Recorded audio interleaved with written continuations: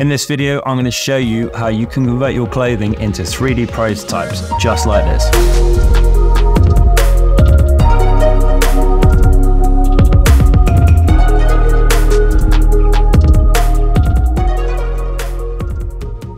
Hey, I'm James from Studio Innate. Thanks for taking the time to watch this video. If you've already purchased this product, this is going to really help you to work through it. And if you're just looking at it to scope it out, hopefully this gives you a really good overview of what's possible. So this mock-up is brought to you in collaboration with Future Deconstruction. If you haven't seen his work yet, then you really need to check it out. He's a brilliant 3D artist. What you can expect is to get the same results that he's outputting for some of the biggest clients out there. So in this video, what I'd like to do is start from the basics. There are a few videos that we've already done, but what I want to do is give you a really good run through of exactly what to expect. And even if you're using 3D for the first time, I know that's quite a daunting landscape and software package to learn, but this completely leapfrogs that whole process, so you don't need to do that. You don't need to be a 3D artist to be able to use these. You just need to be able to drag and drop your artwork, just like you would on a Photoshop mockup.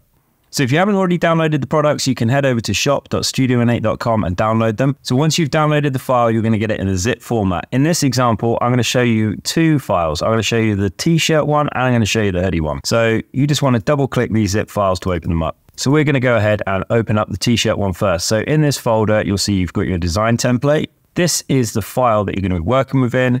So the only files you need is place your design here and the T-shirt on a hanger, because the other files just make the mock-up work. So it's going to open up in Blender. So if you haven't downloaded Blender yet, that's free software to use. You don't need to pay for that. And what I really want to stress is that you always want to make sure you're using the latest version. So every time you want to use it, maybe just check you're using the most up-to-date version, because we're always creating these mockups and we're always updating them as well. So if there have ever been any updates done, they will be in the latest software, and you don't want to be using old software because it's going to overwrite some of the new features that we've put in, and you don't want to miss out on them. So at the moment, I'm using 4.2.0. So you'll see here that we've got the model here, and we've got our different viewports at the top. So we've got this wireframe one. You don't really need to worry about using that. That's just a really quick way to render. We've then got the model version. So that's a good way just to kind of get an idea of what's going on and scope around. Then we've got the shading render mode, and that's a really good way to see how things are going to look with a quick render view. And then we've got the full render mode as well, and that's going to absolutely rinse your machine. If you've got a good machine, like you're a gamer or something like that, your machine will probably be able to do a lot of this heavy lifting. It'll be fine. But if you're just working on something like a laptop, you might not want to work on that mode because it's going to strain it. But it's a really good viewport just to check everything is looking exactly how you want before you render it. Over here on the right-hand side, this is where all the magic happens. So I'm going to switch back to that shading mode just so we've got a bit more of an idea of what's going on. So at the top, the first one we've got in the clothes folder is the T-shirt rotation. And what that is that's the entire model. So if we click on that drop down, you can see we've got all these elements that we can use. We can also switch them all off. I'll show you that in a second. We've got camera modes as well. So we've got this one. If we click on that little icon, and then if we click on the camera icon itself here, it's going to give you a viewport of what that camera is looking like. So we've got the moving camera that just eases in and out in a really nice way while the garment rotates. And then we've got this ultra close view. We've got this bottom angle, which is quite a nice one. Then we've got the top angle. I really like this one in particular. And then we've got the bottom one as well. So it gives that nice low angle. So let's say we're going to go for this one here, this top angle. And what we're going to do is we're going to switch the hanger off because we don't want that in our render. You can quite easily just do that by clicking on these icons. This one on the right here, that's for your render. So if you want to disable it from being rendered, make sure you switch that off as well. The eye is your preview. So for example, if you had the eye on the render off, then it's not going to render, and vice versa as well. So if you've only got the eyeball switched off, but the camera's on, then it's still going to render. I want to keep that on. So now you're probably wondering how you can place your artwork on this garment. So what we need to do is we need to click on T-shirt. So that's now in the editing mode for here. I'm going to give ourselves a little bit more space here. So I'm going to lift these elements up. Feel free to move them around, whatever you want to do. And then this, quite clearly labeled, is where you put your design. And then what you'll need to do is double click this and then click new image. And then you've got an option here where this has now been converted into a folder. I'm going to go over to that folder again, and then I'm going to go to place your design here. So with the transparent background showing now, that's how you want to save your file. You don't want to save it with this background guide on. That's just a guide. What we want to do is we can switch that on for now, just while we're working with it. but we've got options here to have the stonewash effect. You can switch that on or off. We've got the artwork here, and then we've got an embroidery area here. So if you wanted to add some embroidery, all you need to do is drop that down and then double click this. And then you'll see here, these are the only elements that we've chosen to have an embroidery effect. So I'm going to switch that guide off again. I'm going to save that down. I don't really need to save it actually because I'm not doing any updates, but there are embroidery elements to this. What you'll see here is we've got the embroidery effects already positioned in here. And then all we would need to do is accompany that with the screen print effects as well. So to give you an idea of what we're going to work with, I'm going to put a design on this. So I'm going to switch everything off because I'm not going to use the embroidery on this one. And I'm also not going to use the stonewash effect. I'm just going to keep it nice and clean. I'm going to go with a white garment. So I'm going to get this artwork from one of our previous drops. And then we're going to go and paste our artwork in. You can use pixels, shape layer, or whatever it is you want to work with. You could put it in as a smart object or just drag and drop a PNG, whatever it is that you're using. But make sure it's transparent. That's the main thing. So we're going to go and drop that in. I'm going to resize it briefly, and then I'm going to turn this guide to white just so it looks a bit more like what I'm expecting. So in terms of positioning this, I'm going to have it slightly, I want it oversized. So I want a nice big back print, but I don't want it too crazy. It's because it's going to go right into these seams and we don't want that. You kind of have to gauge it. And once you get used to using these, you'll know exactly what I'm talking about and you start to figure out how things are going to sit. But it's pretty self-explanatory. We're going to go ahead now and get the front of this design as well. So I'm going to go and get that and then paste that in. And the reason it's upside down is just because of the way that I set the screen up when I was printing this project. So I just had to flip the screen in order to get that to work. That's looking good now. I'm happy with that positioning. And then if I wanted to do stuff like put a print on the collar, I could do that. Sleeves, same thing. I'm going to check this is all good. And then I'm going to save this down. And what the most important thing is to remember is when you are saving this down is do not change the size because it's going to mess around with things. And also at the moment it's set to JPEG. We don't want that. We want a PNG because we want to retain that transparent background.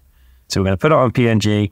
We're going to make sure that it's exactly the same size, which is 6,400 pixels. And then we're going to export that and we can save that down to something like our desktop, for example. And then I'm just going to rename it just in case we get any file conflicts. So I'm just going to put place your design here 1. Now we're going to go back over to Blender. And this folder is now visible, if you remember, because I clicked image, new image, and then the folder is now available. So if I'm going to go to my desktop, you're going to see that we've got place your design here. So I'm going to click on that and then add that to the file. So what we need to do now is change the color of the garment because we can't see it. So we're going to go to white. And then you'll see here that we've got these effects coming in from the placeholder design. And the reason that's there is because that's a puff print effect that we've got in there. And there's a video up here that goes into a lot more detail on how you can add the puff print effect. So if that's something you want to use, then great. And it also works really well with the embroidery as well. It gives that lift. But in this example, we're not going to use that. So what we want to do is make sure that this is not connected. So this normal map here, that's where you would add that effect. So all we need to do to disconnect that is just pull this away and that's gone. You'll notice that we've got a black color. We want to change that by going through the different slots. So at the moment we're in slot 1. That's the main garment print. So we want to go to slot 2 and then this one is for the inside material. So we're going to change that to white. We're going to go to slot 2 collar material here. And we're going to change this one to white as well. So what you'll notice now is that the collar is grey and we don't want that. The reason why that's grey is because it's picking up on the vintage wash that was left on with the previous template as a placeholder. So in order to remove that, we want to go and update our artwork onto that too because we don't have the vintage wash on that. So if we go back to our desktop, place your design here, it's now perfectly white. So we're going to zoom out and then we can have a little preview of how that's looking by dragging this slider across. So we've got our back print on the back there, looking perfect. Really like that. And that is essentially everything that you need to do. All you need to do then is click render and you might want to choose a different camera view now. So let's go with something on the back. So I want to show the back. So let's rotate this around. to there. Maybe it's slightly more angle, that's good. And if I just wanted to render an image of this, I'm going to go render, I'm going to go render and then render image. And then that will come through and put together our first render. And the one thing with 3D, you just need to be a little bit patient when it comes to making renders. It takes its time. It's just the way that 3D is. So this is the time that you might want to go and grab yourself a coffee and have a little bit of a break, take your lunch break or something and let it render in the background. But if you're in a rush, for example, there are some little tricks that you could do to speed up the whole process. And I'll go over that shortly. That is our first static render done. So now let's crack on and do a video. And instead of using the t-shirt, we're going to use the hoodie for this one. So we're going to go into here, exactly the same process. So we're going to open up that hoodie file. Once that's opened as well, again, just make sure you're using the latest version of Blender. And then we're going to switch over to the shading mode so we can see what's going on. So with this design, I'm not going to have any puff print or embroidery going on. So I'm going to disconnect all of those features. So we're going to go through and do that for each one because each of these slots has got various elements to it. So for example, we've got the hood, we've got the pocket, and you can update your artwork to each of these. So I'm going to go and get my artwork. I'm going to keep the placeholder black because we're going to work with a black garment this time. And you're going to go and select the artwork. Okay, I'm happy with that. So all I need to do is switch the guide off. Then I'm going to go and export that as a PNG. And because I deactivated the stonewash effect, I'm going to need to go and do that for each of these as well. With the garment color, let's put this into the middle so we don't have any color tones going on. And then let's bring this slider down to around 90%. I'd say about there is good. What I'm going to do now actually as well is I'm going to get that hex code. I'm going to copy this and I'm going to paste this into each slot so it's exactly the same color. So I'm going to go and paste that in that one. This one. Same for the pocket. So you can see the garment transforming in front of me, all these little elements that we're going through and changing. So if you wanted to have all these various colors, obviously you can do that. It's totally up to you. So let's go back to the main one now. And this is where we're going to add our artwork. So click on that little icon, click new image, and then click on the folder that comes up. I'm going to go to the desktop where our file was saved, and then we're going to go to hoodie PNG. So you'll see now we've got our artwork positioned on there. You'll see that we've got the artwork from the template file as well. It's still on the hood and it's lighter as well. Again, same as the t-shirt, that's just because the stonewash effect is on. So if we go to the hood material and then we go and update the artwork on that, you'll see that that's now the right color. Same for the inside of the hood as well. So I'll show you a different angle for that. You see the inside of the hood as well, same scenario. Click on new image, desktop, hoodie. So you get the idea. So it might seem a bit annoying that you have to do that, but this is just the case because initially it had the stonewash effect on. And if you don't want that on, then this is the way that you'd have to go about removing it. Once this is done, essentially it's done. If you haven't got anything printed on the cuffs or anything like that, then you won't have to keep doing this process. You could just have an empty PNG on here if you didn't want anything on those bits.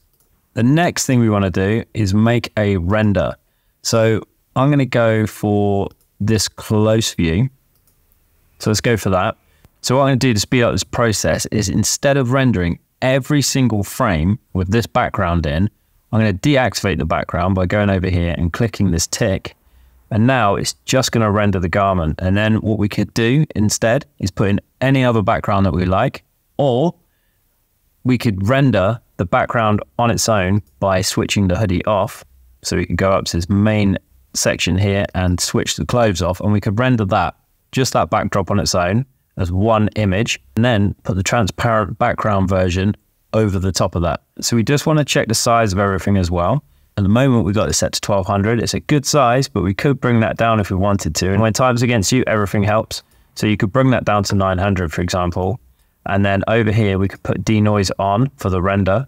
And then we could change that, the max samples, we could bring that down to 200. And it's just little things like that that will just help to speed the whole process up. So all we're going to do is click render animation, and then we just got to sit back, let this do its thing. So go and grab a coffee, go and have some lunch, dinner, whatever, and come back in about an hour or two, and this will be fully rendered. Okay, so now we've got that rendering as an animation, what we want to do is go and inspect what we've got going on. So if we go into our folder now, you'll see that in here, we've got all of these separate PNGs that are being created. And what we need to do is stitch them together. So we're going to go over and open up Premiere Pro. So that's what I'm using because I got the Adobe suite, whereas you may not have that. So if that is the case, you can follow some of the links down in the description, and those are different platforms on the internet that you can use to stitch a PNG sequence together. So we're going to go ahead and create a new project. So we can just call this whatever. I'm going to save it onto my desktop. And then the sequence name, that could just be called Hood. I'm going to go and click Create. So what we've got here is just a blank canvas. So what we want to do is where it says add your media here, this might be a different configuration for you. If it is, you just want to go to workspaces and then just click on something like all panels, for example. So I'm going to go right click, and then I'm going to go to import. And then I'm going to go to the desktop, and then in here, this is where the folder is containing all of the PNGs within that sequence. So I'm going to arrange these in order. So we've got 0, 0, 0 as the start, and then 1, 2, 3, 4, 5, 6, 7, 8, and so on. Click on that first one, click on Show Options, and then make sure that Image Sequence is checked, and then click Import. Then I just want to go and drag that onto this media area, and then we've got our render. Perfect. So I could then add a background to that. So I could do that in a variety of ways. So the first way that I could do that is by having the layer above, and then in this layer, I could go ahead and draw a square. So I could make that square.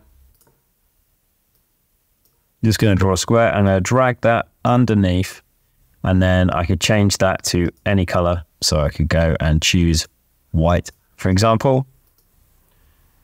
And then that would all look really nice. So I just need to make sure that that's the same length as the animation itself.